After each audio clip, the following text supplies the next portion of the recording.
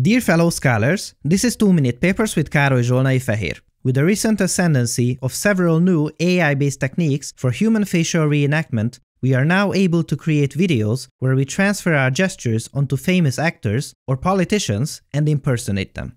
Clearly, as this only needs a few minutes of video as training data from the target, this could be super useful for animating photorealistic characters for video games and movies, reviving legendary actors who are not with us anymore, and much more. And understandably, some are worried about the social implications of such a powerful tool. In other words, if there are tools to create forgery, there should be tools to detect forgery, right? If we can train an AI to impersonate, why not train another AI to detect impersonation? This has to be an arms race. However, this is no easy task to say the least. As an example, look here. Some of these faces are real, some are fake. What do you think? Which is which? I will have to admit, my guesses weren't all that great. But what about you? Let me know in the comment section.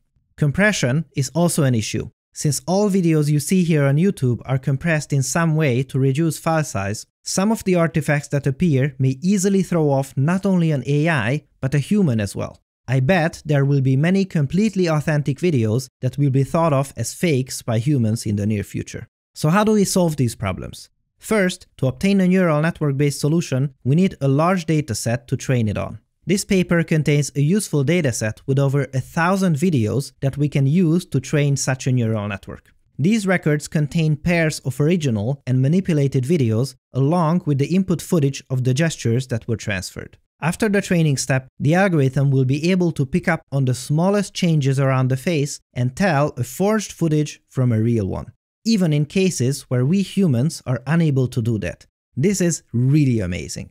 These green to red colors showcase regions that the AI thinks were tampered with. And it is correct. Interestingly, this can not only identify regions that are forgeries, but it can also improve these forgeries too.